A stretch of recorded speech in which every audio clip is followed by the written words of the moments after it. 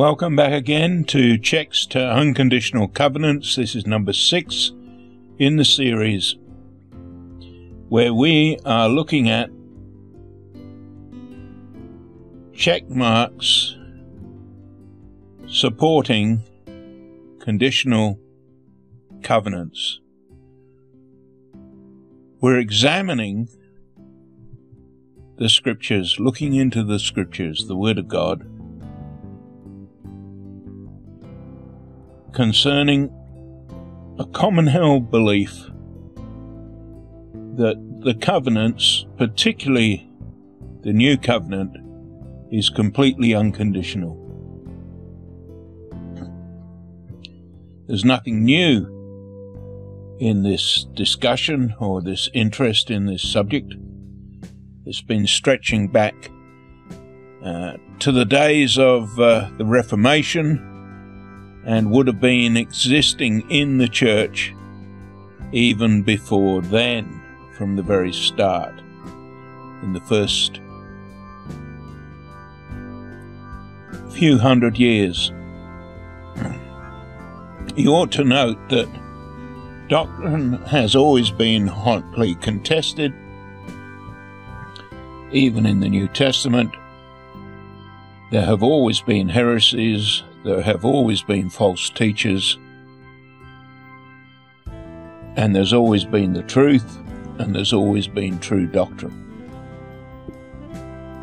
It is the joy and the blessing of Christians to search the Scriptures to see what it is that God has said and is saying.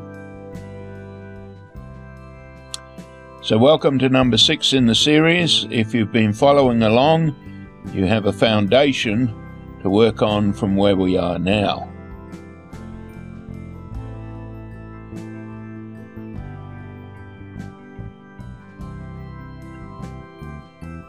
Sound doctrine ought to endure right throughout time and the passage of time, and needs to endure until Jesus comes back.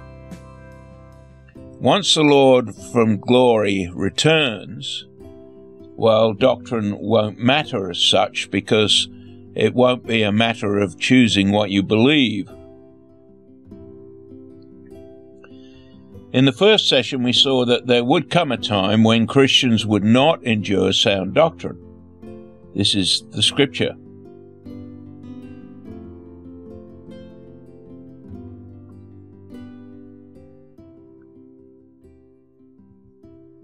There's no doubt about the fact that grace is what saves lost mankind, the grace of God, the goodness of God. Without grace, not a single person could be saved. It is an awesome thought, even a terrifying thought, to believe that God is good. Because if he's good, then he can't associate with evil, with bad and with wrong. And we people, we are certainly do wrong and are evil. We even do wrong when we don't want to do wrong.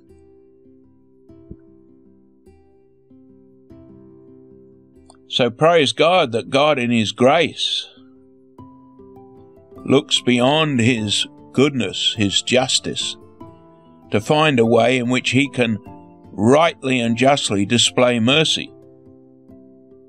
So without grace, not a single person could be saved, could have peace in their conscience and their heart, could know God. The grace of God is the complete plan of redemption, secured for all mankind by God's only begotten Son, Jesus. This is the message of the Bible.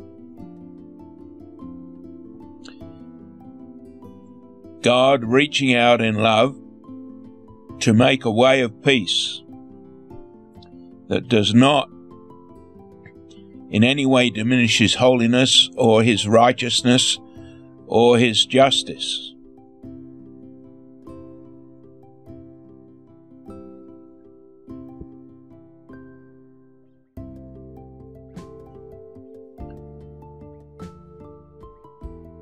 In this session, we're looking at the truth of the concept that grace is not for granted. that you mustn't take grace for granted. This point cannot be missed. Christians are sons of God, but they do not hold the position in heaven that Jesus does. Now, Jesus can't sin. Jesus can't displease God now. Jesus is in heaven. He's passed through death unto life. There is no possibility of him sinning or disobeying.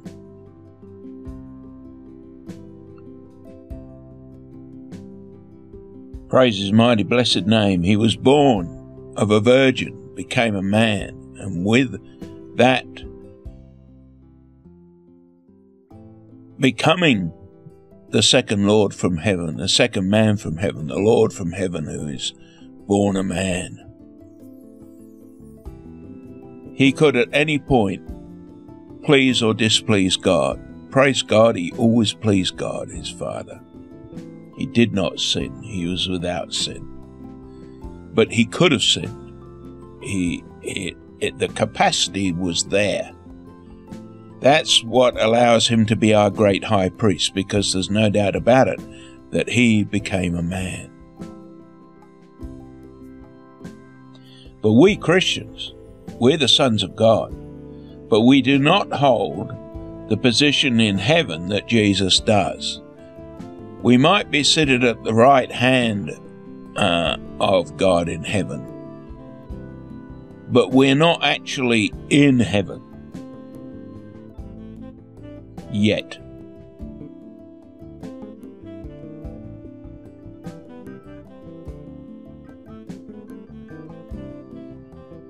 The message is, do not take God's grace for granted. And the Bible warns Christians not to take the grace of God for granted.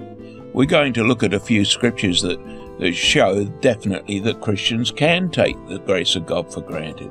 And this session will look at the folly of taking God's grace for granted and the scriptural warnings concerning grieving the Holy Spirit and doing just that.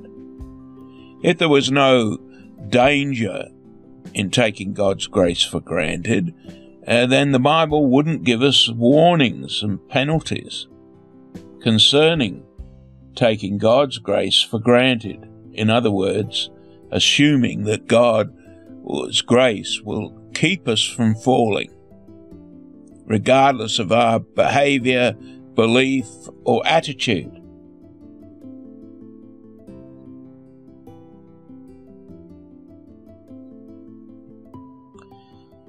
Here's some clear scriptural evidence. Hebrews chapter 2 verse 3. How shall we escape if we neglect so great salvation, which at the first began to be spoken by the Lord, and was confirmed unto us by them that heard him? Now, one of the great conflicts that you're going to come at when you start to study the Word of God and become somebody who is intensely keen on what God says is that amongst the varying doctrines that you find abroad today is who are the we in this book of Hebrews.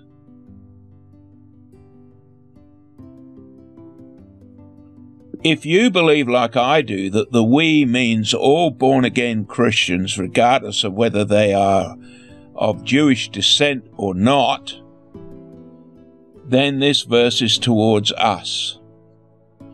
If you believe, like some do, that the Word of God is divided into dispensational areas of time and therefore different meanings to different groups at different times, then you might be led to believe that the we in this passage means the writer of the passage and the people that he was speaking to were his fellow Jews, descendants of Abraham of the flesh, and that this book is really a fifth gospel written to the Jews.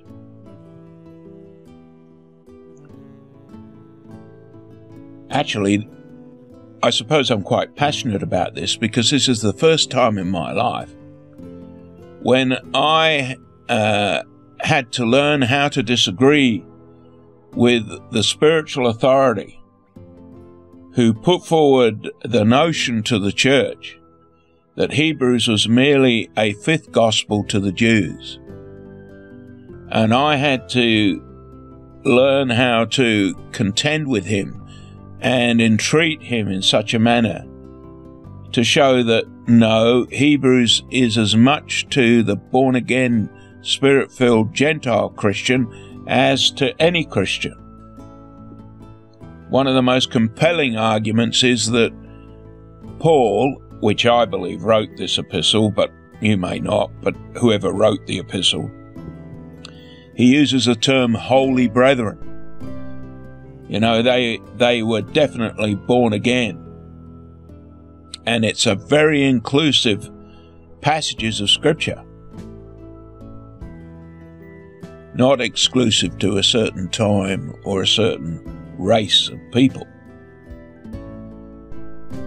I believe that God's made of one blood all nations, and that Jesus Christ is the Saviour of the whole world, and that the way to acceptance with God, whether you be Jew or Gentile or wherever you come from, is exactly the same.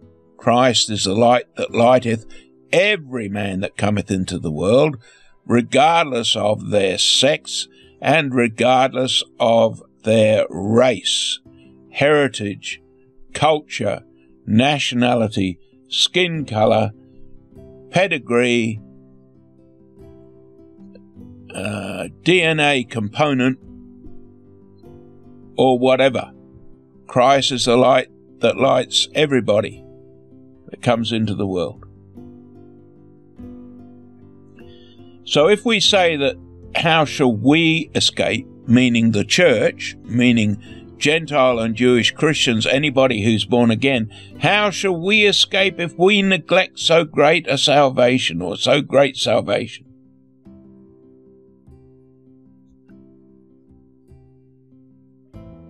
Confirmed unto us that heard him.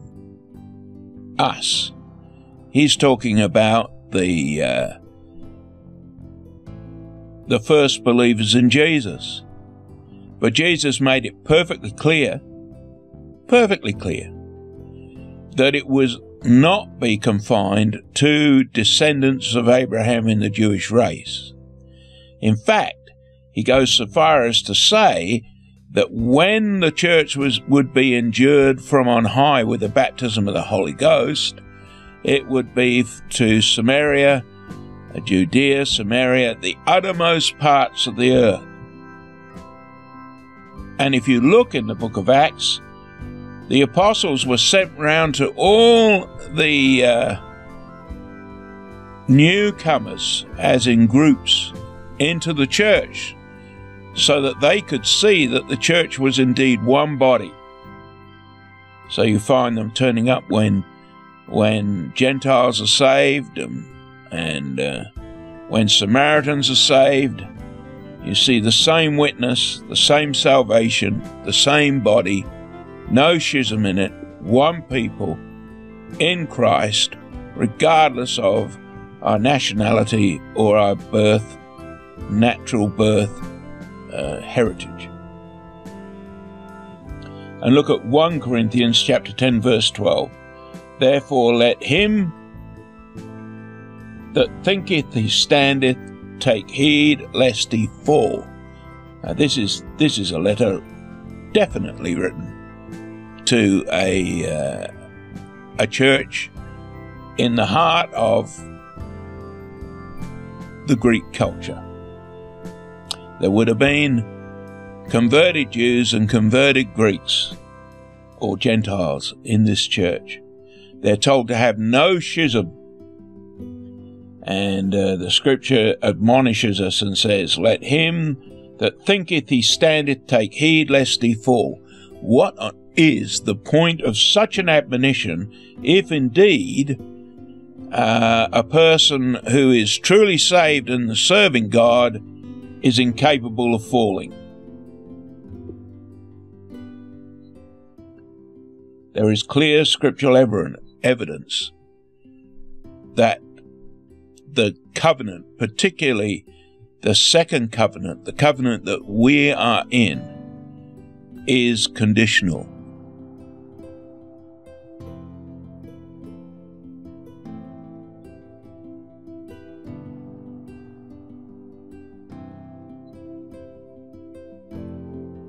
The message is, do not abuse God's grace. The Bible repeatedly warns Christians the danger of abusing God's grace. If God did not spare Israel, his chosen people, when they rebelled against him, he will hardly spare backsliders who rebel against the Lord and do the same thing. It's not enough to say they were never saved in the first place. You can't find a single scripture to give you that evidence. When you look in the scriptures at the people who turned their back on the Lord and went back into the world, it is ludicrous to suggest that either they were never saved in the first place, or in actual fact, somehow or other, God maintains his covenant with them in spite of their behavior.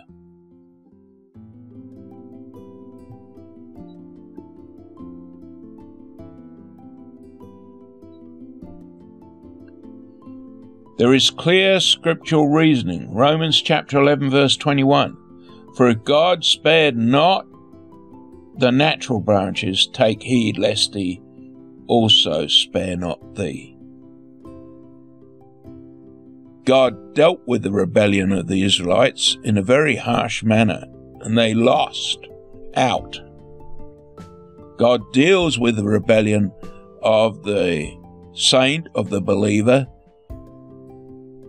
in a firm and consistent manner.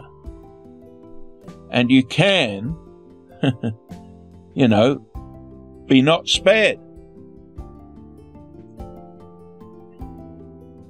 You can be a branch in the vine, and you can be not spared under certain circumstances. What does the term "take heed lest he spare not thee" mean if grace is unconditional?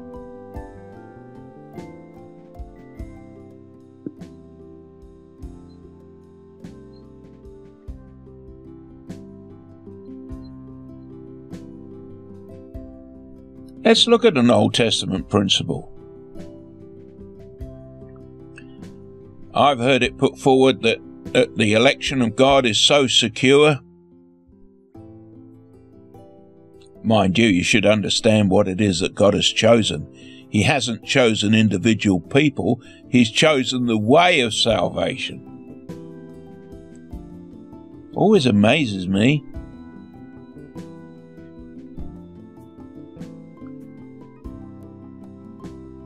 So let's look at this Old Testament example, because people say, well, God really does save absolutely without any will or action on the behalf of the believer, and that if God has elected someone to be saved, nothing that they do can help that salvation, and nothing that they do can hinder that salvation. Even to the point that if an elected person was so intent on doing evil, and that God saw that they were going to continue to do evil, that he would actually end their life in order to preserve them. Really? In the Old Testament, a son that was incurably stubborn and rebellious was stoned to death. It wasn't to save him. It was to save the rest of the people he was made an example of, so others would fear.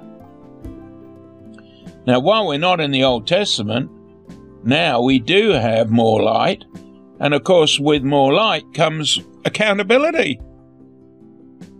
To suggest that God forcibly brings a rebellious person's life to an end before they can lose their state of salvation is really stretching a point. Life was brought to an end in the Old Testament as a punishment, not as a measure of salvation. He was an example to the living and those that remain. This is the account of parents with a rebellious son, and yes, it's extreme, and it demonstrates the case, though. You find it in Deuteronomy 21:18-21. Let's just read it. If a man hath a stubborn and rebellious son, which will not obey the voice of his father or the voice of his mother, and that, when they have chastened him, will not hearken unto them, then shall his father and his mother lay hold on him, and bring him out unto the elders of the city, and unto the gate of his place. And they shall say unto the elders of his city, This is our son, he is stubborn and rebellious, he will not obey our voice, he is a glutton and a drunkard. And all the men of his city shall stone him with stones, that he die. So shalt thou put evil away from among you, and all Israel shall hear and fear. There's no doubt that parents love their children.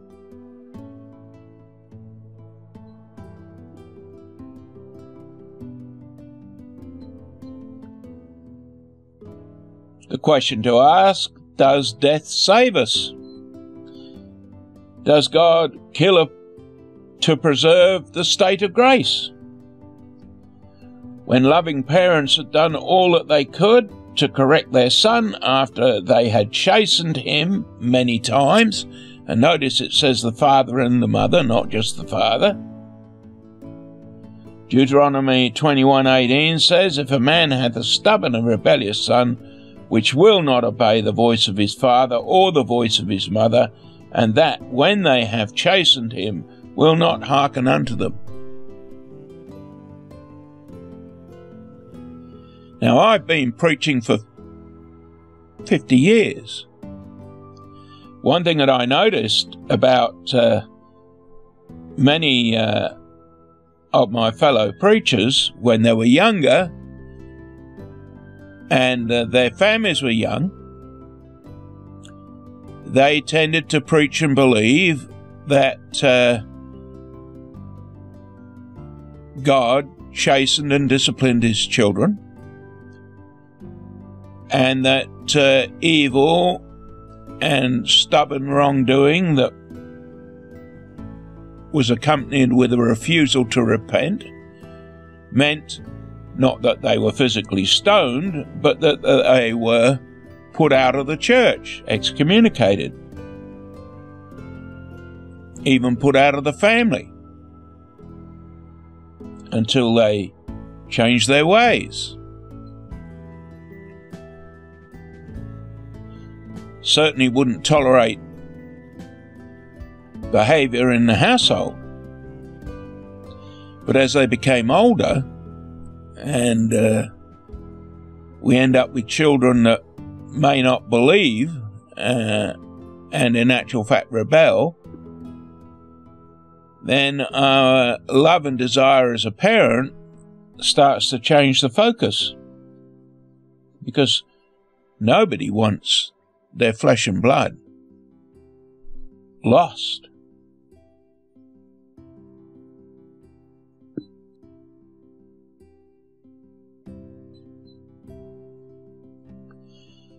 In our case with the rebellious son in the Old Testament, if he still refused to be corrected, God commanded that the parents drag him to the gate of the city, where he was stoned to death. Now, these heartbroken parents did not do this to keep their son from falling from grace. They did it because he had gone too far. And the question is, can a person in the New Covenant go too far? The evidence of the Scriptures is definitely yes, they can. If you're going to suggest that they can't go too far, then you have to wrest the Scriptures and do all sorts of manipulations with the teaching and the doctrine to make it fit.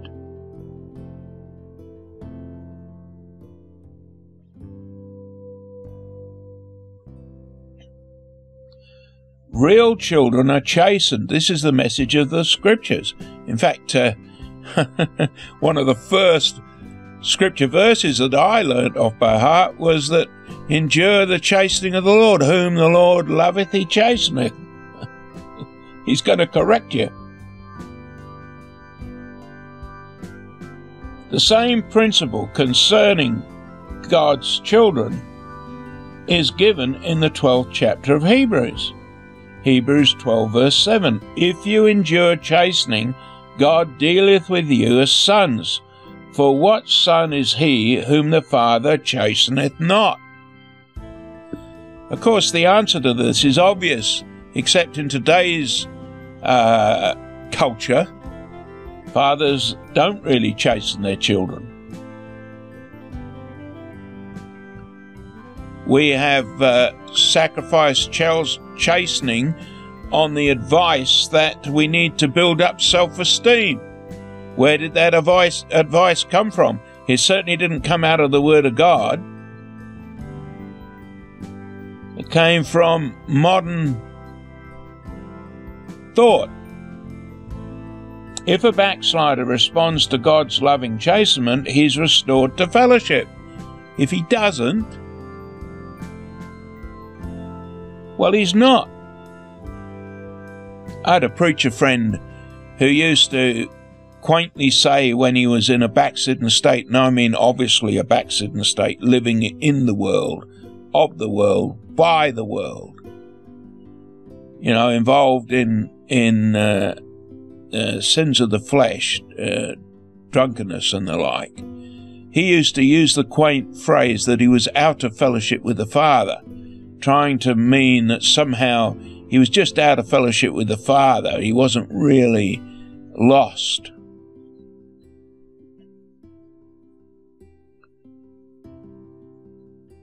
You have to wonder sometimes.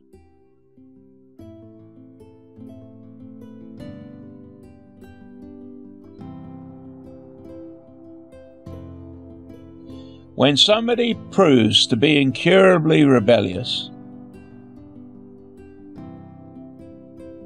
he is rejected.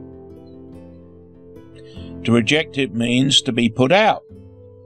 Hebrews chapter 12, 17. For you know that how afterwards, when he would have inherited a blessing, he was rejected, for he found no place of repentance, though he sought it carefully with tears. His repentance wasn't a real repentance, wasn't godly repentance. It's godly sorrow works repentance.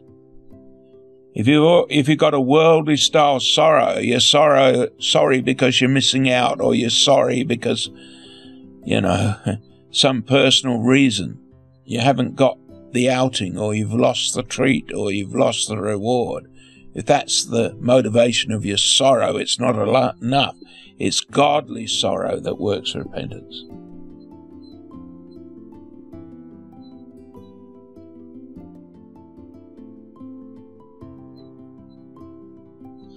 Look what happens to the evil servant. The fact is, he is a servant, but he behaves in an evil manner, and he gets cast into hell. Matthew 24, 48 to 51. But, and if that evil servant shall say in his heart, My Lord dislayeth his coming, and shall begin to smite his fellow servants, and to eat and drink with the drunken, the Lord of that servant shall come in a day when he looketh not for him, and in an hour when he is not aware, and shall cut him asunder, and appoint him his portion with the hypocrites, and there shall be weeping and gnashing of teeth. First of all, notice that this servant was a servant of the Lord, truly. Now I know. See, when I was first saved, I believed that the Word of God was the Word of God. All of it. It didn't matter to me who Matthew was. I didn't read any notes at the beginning of the book of Matthew telling me that this man only wrote to the Jews. He didn't. He wrote the Word of God. He wrote to anybody who would read it, hungering after righteousness. So to say that the kingdom of heaven parables and the kingdom of God parables are not the same or don't apply to the same people is really quite nonsensical. I mean, there's even a verse that includes a term, kingdom of heaven and kingdom of God, in the same verse. So now we have an evil servant, serving the Lord, of course, but evil. And what happens to him? He doesn't repent.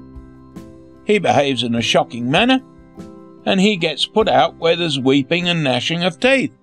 He ends up in hell. How can a person end up in hell if the covenant is completely unconditional?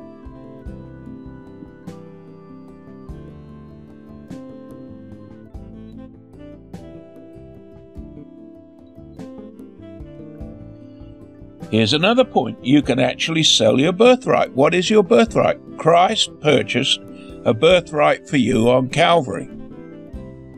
He bore the sin of every man, woman, and child, so that everybody is born, he's the light that lights everyone that enters into the world. We all start off, and then we start sinning, and we all commit our own sin. When we come to a saving knowledge of Jesus Christ through faith and repentance in him, through his death and resurrection, we become born again. And being born again is our birthright. Now just look at this. Esau sold his earthly birthright. It is possible for Christians to sell their heavenly birthright. 1 Corinthians 10:12. Therefore let him that thinketh he standeth take heed lest he fall.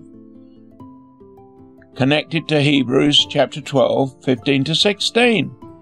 Looking diligently lest any man fail of the grace of God, lest any root of bitterness spring up, troubling you, and whereby many be defiled, lest there be any fornicator or profane person as Esau, who for one morsel of meat sold his birthright. You can sell your birthright. I mean, what could be clearer than that? A root of bitterness,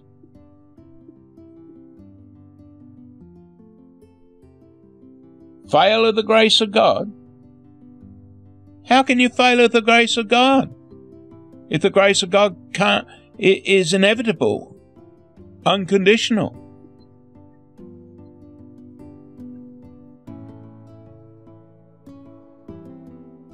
A root of bitterness cannot spring up in your heart without you becoming defiled.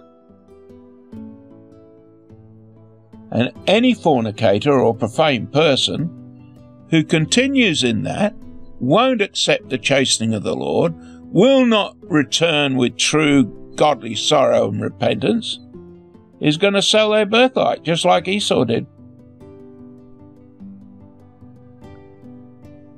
And being sorry because you're missing out on some rewards won't cut the mustard. You have to have godly sorrow with repentance.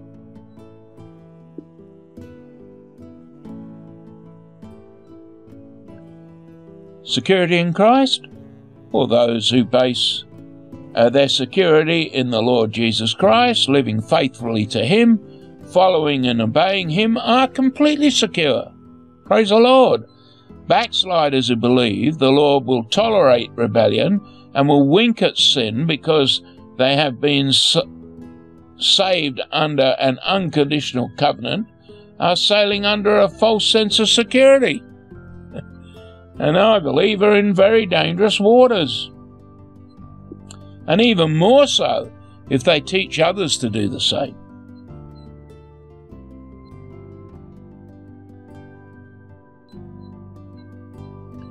Can you sin against grace? Well, let's look at some of the sins that are listed that are against the grace of God.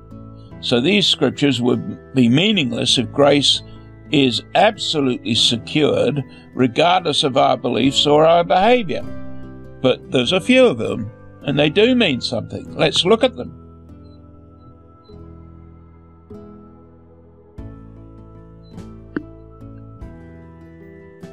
Receive the grace of God in vain. 2 Corinthians 6:1. We then, as workers together with him, beseech you also that you receive not the grace of God in vain. Obviously, and this is Gentiles, by the way, not just Hebrew Jews. Obviously, you can receive the grace of God in vain. What does the word receive mean? It means to receive, to believe in, to walk in, to enjoy, to have the comfort of, the benefit of. You can receive it in vain.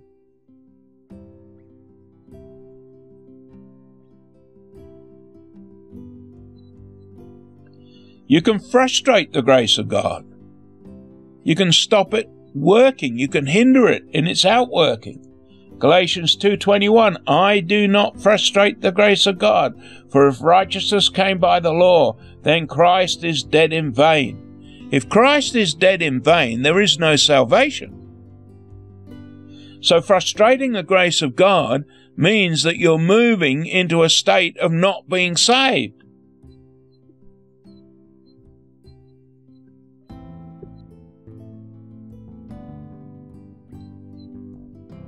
Fail of grace.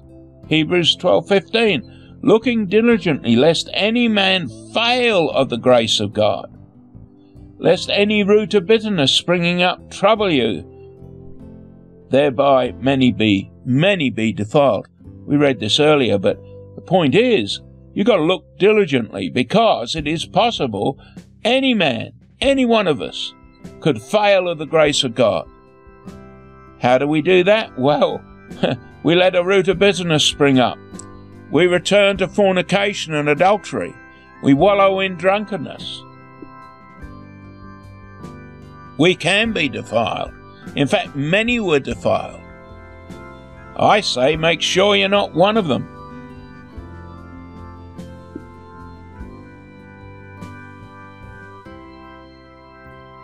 Fall from grace. Galatians 5:1. Once again, these are Gentile Christians. Christ has become of no effect unto you. Whosoever of you are justified by the law, you have fallen from grace. To fall from something, you have to be in it. They were in grace. Now Christ becomes of no effect to you. So you cease to be saved. You go back to the law. We're not talking about the law of liberty here. We're not talking about the law that has never changed. We're talking about the ceremonial law and add-ons that Moses was given. The shadow, if you like. Go back to that, out of the fullness of the light of Christ. You fall from grace. Grace is no longer effective in your life, and without grace it's impossible to be saved.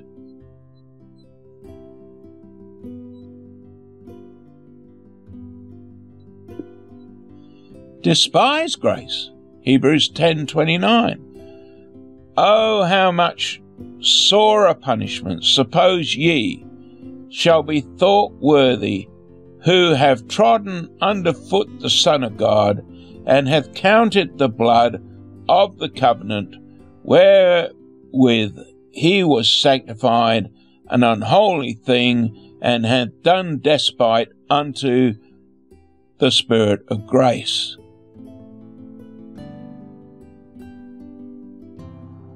Look at this. The blood of the covenant wherewith he was sanctified. He was definitely saved. The people described here were born again. They were saved. Separated.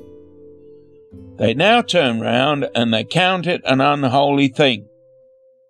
And they do despite to the grace of God. And there is a sore punishment. Thought worthy. There's a judgment coming. We're all going to be at it. And incidentally, faith and hope don't make it to that judgment, so they can't stand as a witness. What stands as a witness is the fruit of Christ in your life, the works that He's wrought in you, along with your agreement and willingness.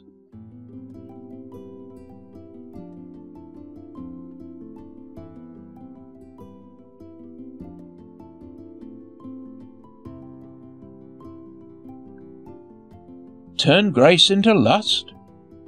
Jude 1:4.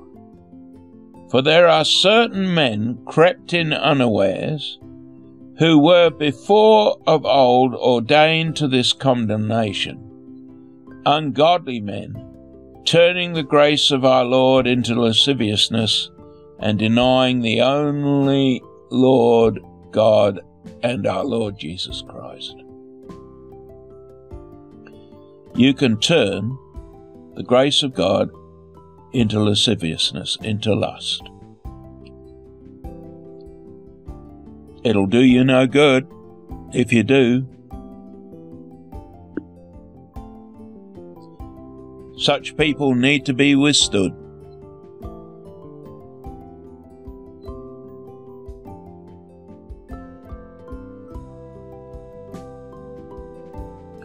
These scriptures are the record. The scriptures above apply to the grace of God. Whether this is directed at false teachers or not, it applies to anyone saved or unsaved who try to use God's grace to cover for sin. You can't cover sin by the grace of God. God does not look down on your sinful behavior through the blood of His Son and see you holy, unless you have godly sorrow, faith in Him, and turn and repent and ask for forgiveness.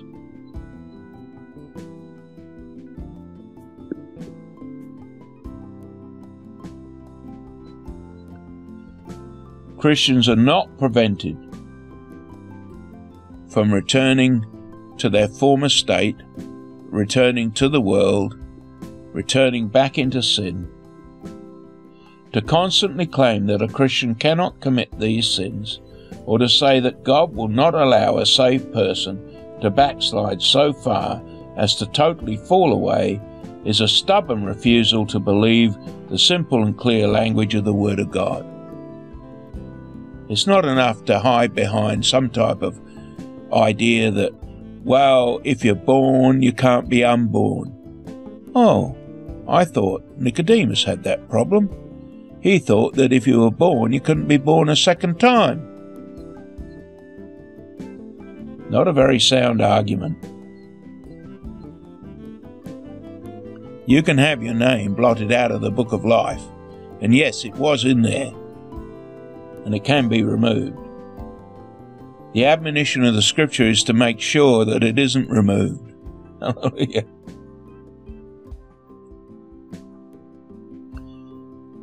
The fear of the Lord is the beginning of wisdom.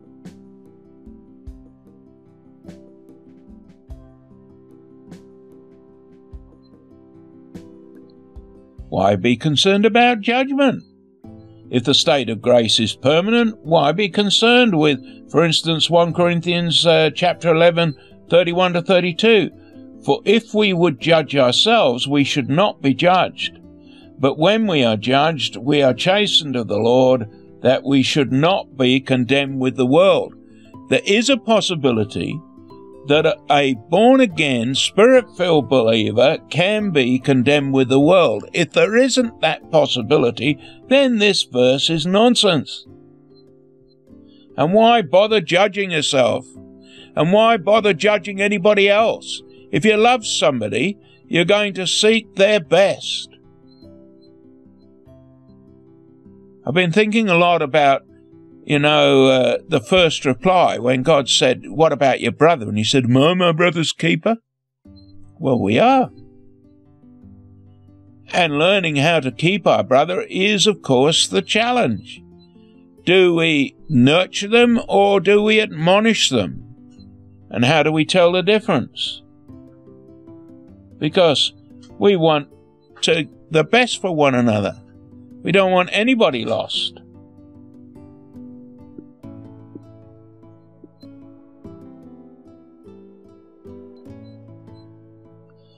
Condemn with the world. What do you think that means? Just what do you think being condemned with the world actually means? Paul uses the term we, that is to say, those who have received the grace and the mercy of God through faith. Those whose salvation is secure, but could be condemned with the world. It's a possibility. And it's not God's choosing, it's God's righteousness.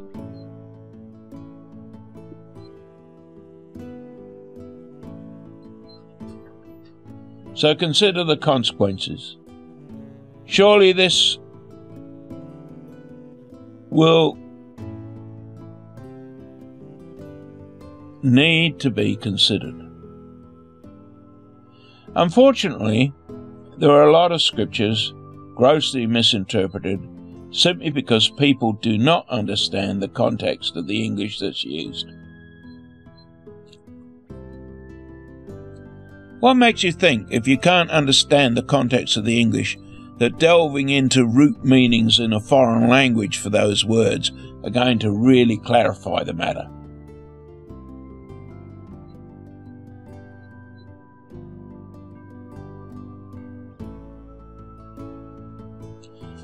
Righteousness is a mystery. Unrighteousness is a mystery. The kingdom of God is a mystery. The word of God does not contradict itself, and if it appears to do so, it's because we don't understand the real meaning.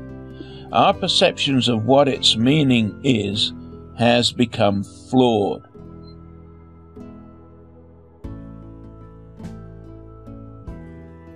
And that's why Paul warns against the folly of fables. Mixing the truth of the Word of God with what are really the thoughts and ideas and mental processes and thinking of mankind.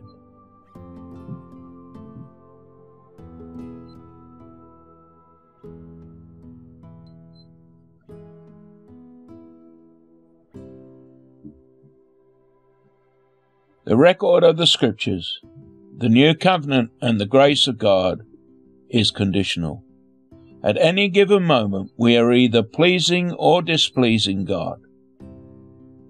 The consequences of unrepentant sin always remain the same, whether you're saved or you're unsaved.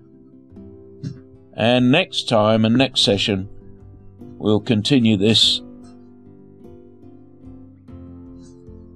looking at the implications of this situation. God bless you and keep you. Keep rejoicing. Don't take your eyes off Jesus. As you're soft to Him, you'll always overcome. Praise the Lord. There is no temptation that can overtake us, that can actually sweep us away, because God is faithful and good. Desire righteousness. Love holiness. Trust Jesus, and keep a soft and humble heart before Him. God bless you and keep you. Amen. Cheers for now, Dan.